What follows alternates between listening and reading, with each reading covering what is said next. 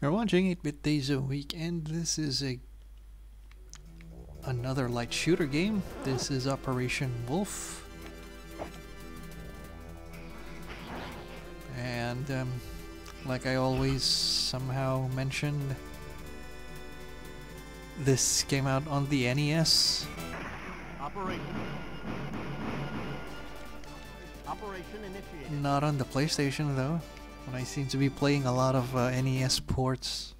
I mean the original games, not the ports, sorry. Although I'm more familiar with the NES one.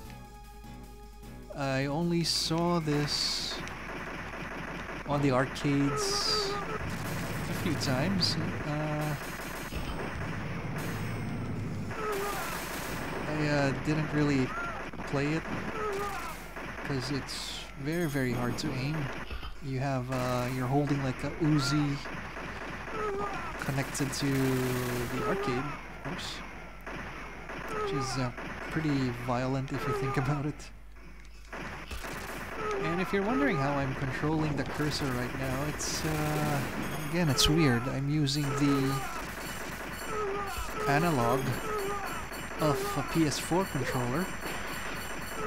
So I wonder if this is actually still playable if we don't have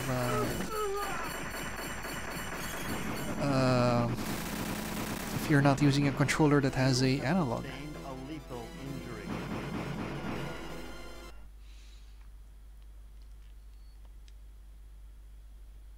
Okay, and that's just the first stage.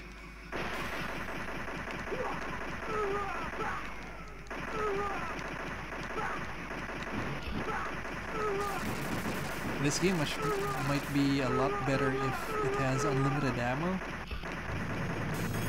Because as soon as your ammo bullets run out, it becomes practically impossible.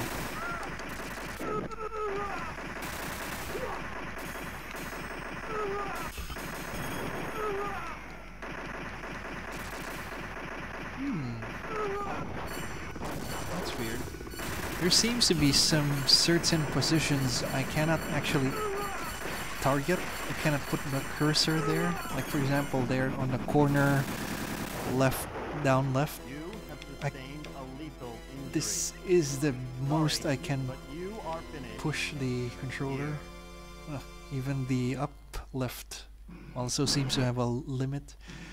So I should try it with the regular controller next time.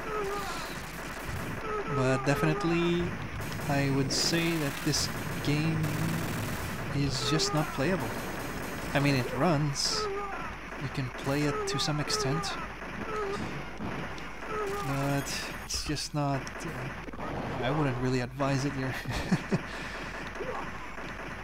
You're not gonna have a good time with this one. It's because of the controls. Stick with the NES version. It's much more playable. It's just hard to target anything with this. Yeah, space the grenades.